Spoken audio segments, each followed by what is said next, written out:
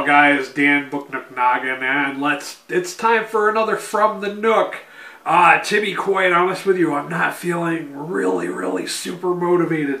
I kind of feel like I had like a draining week, and just, I feel like I gotta do it. I gotta talk about this stuff, because if I don't talk about it here, more than likely I'm probably not gonna make reviews for any of this stuff, so let's just do it.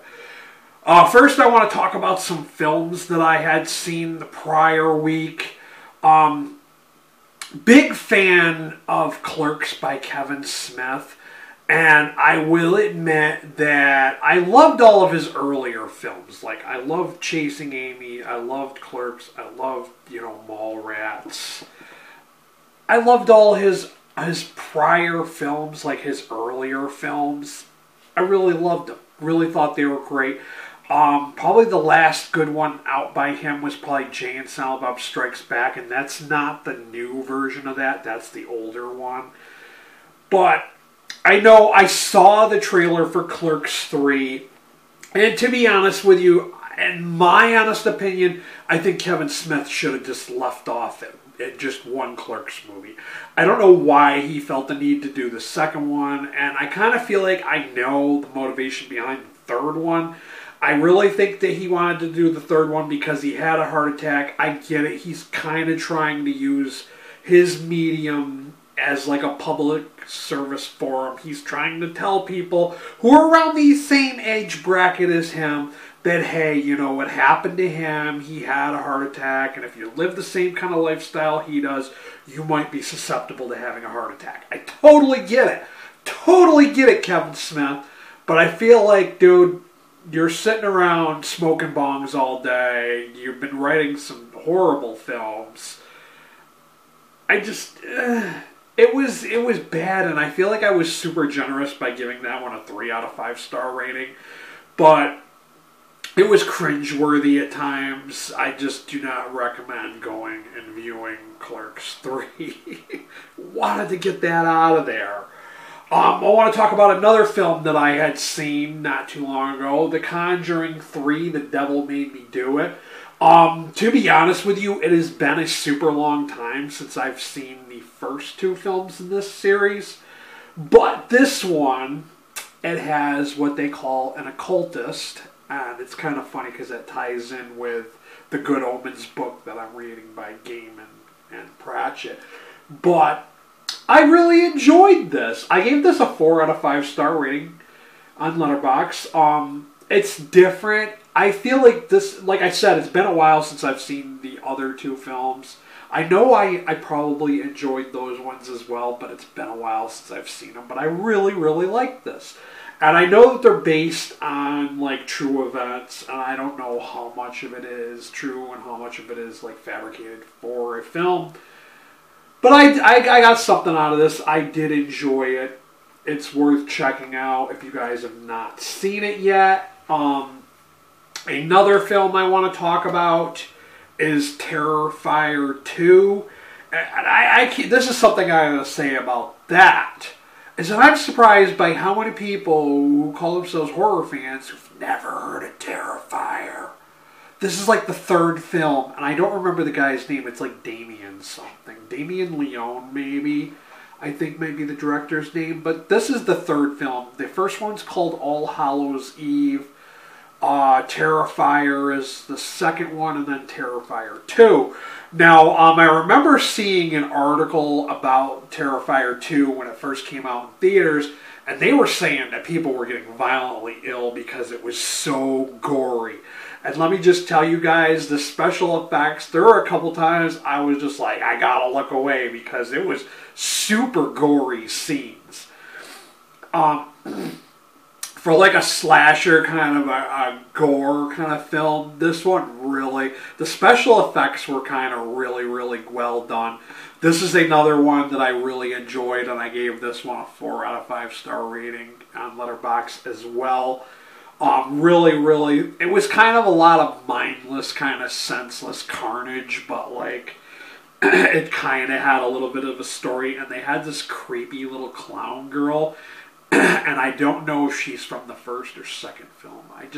Everything just kind of ties in this horror Terrifier 2. But, yeah, so those are the films I wanted to talk to you guys about. Let's talk about the books that I started reading. After I finished up Stirring the Sheets, I decided to go check out The Perks of Being a Wallflower by Stephen Chbosky. That's how you say his name. But yeah, this has been on my TBR for like forever. And to be honest with you guys, I'm not a big young adult reader. I tend to avoid reading young adult. Just because every young adult book I've ever read, I either find them horribly boring or I just don't get anything out of them. And I wanted to read this one because I had seen the film. It's been a long time since I've seen the film. But I wanted to read this because it's high school students in the 90s. Okay, I was a high school student in the 90s. I swear to God, I think the start of this is 1991. And I think I was a freshman in 1991 or 1990. Yes, yes, I was a freshman in 1990. So yeah,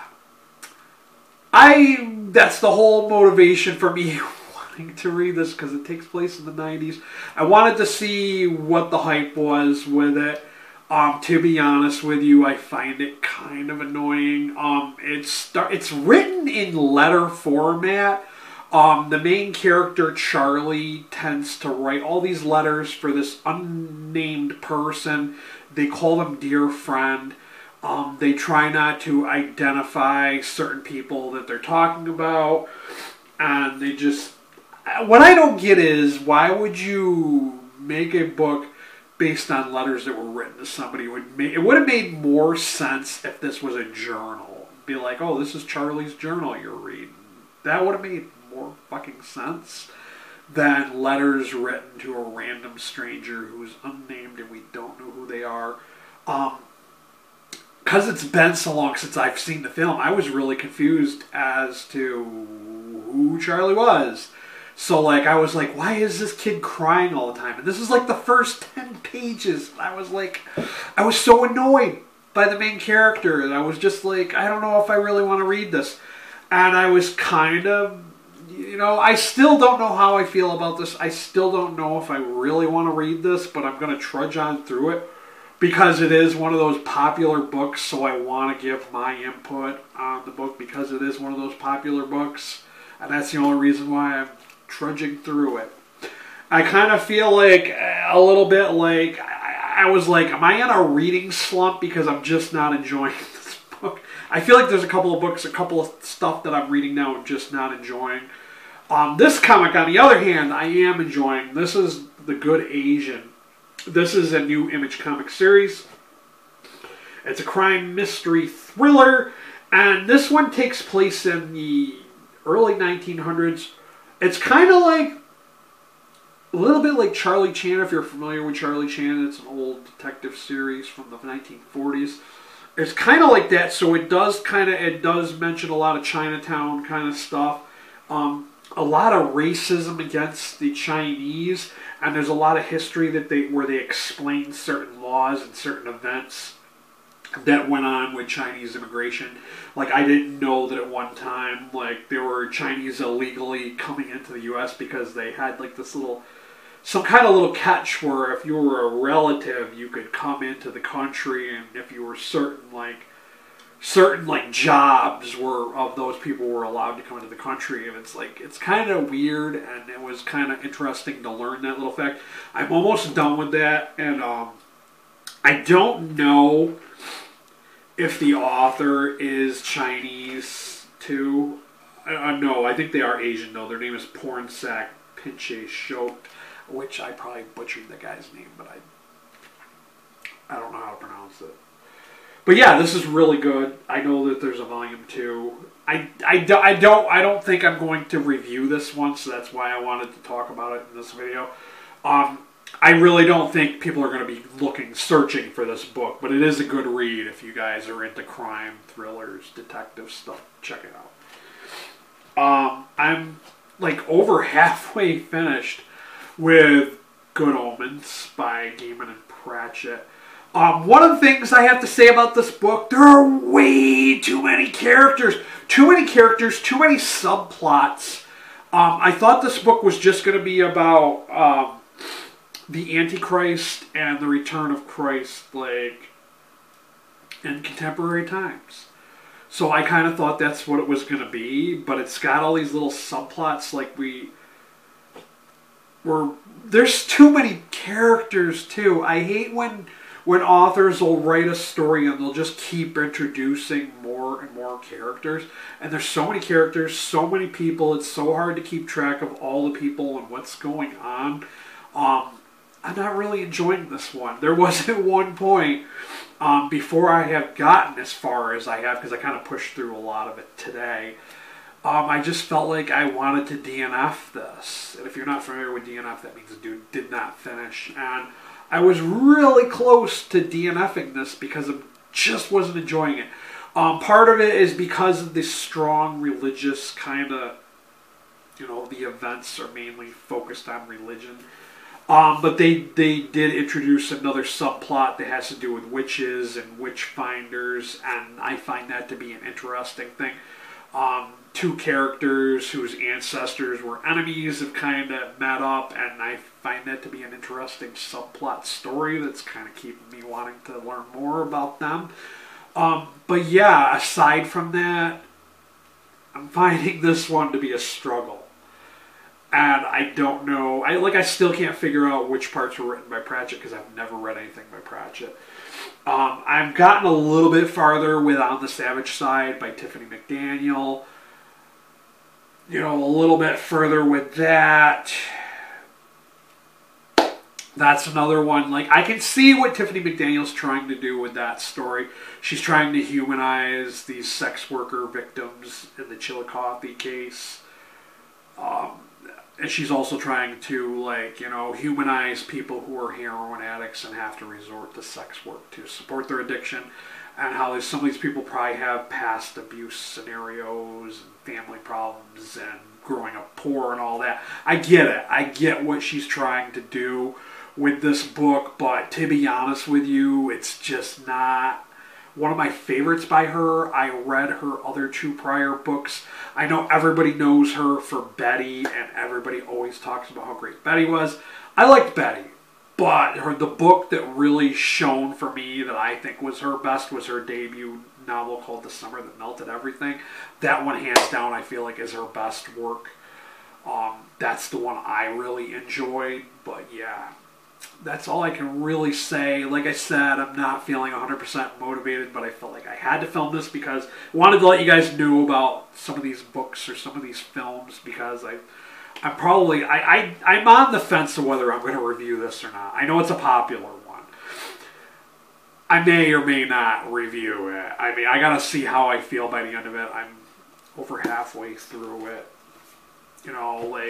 I'm probably definitely going to review The Perks of Being a Wallflower just because that's one of those super hyped books that everybody says is a must read, and I want to give my 2 cents on that. But of course, as always, I'm going to have a link to Amazon. Maybe I'll link The Good Asian or Good Omens. I don't know. I'll pick one of those books, and anything that's purchased through that link helps me out. I get a small percentage of every sale. With the way inflation is, it's super crazy. If you're going to buy books anyways, why not do it through my links? I'm also going to throw out my coffee link if you wouldn't mind helping me out by buying me a coffee or two. And if you can't do any of those things, but you're new here, go ahead and hit subscribe and hit that notification bell so you're aware of when I upload again. That's all I got for you guys. Not a super exciting video, I know. I'm so drained. It's just like, my job sucks. I have no money or motivation to do anything, so it is what it is. It's the way she goes, like Ray from Trailer Park Boys says. So that's all I got for you guys. Till next time.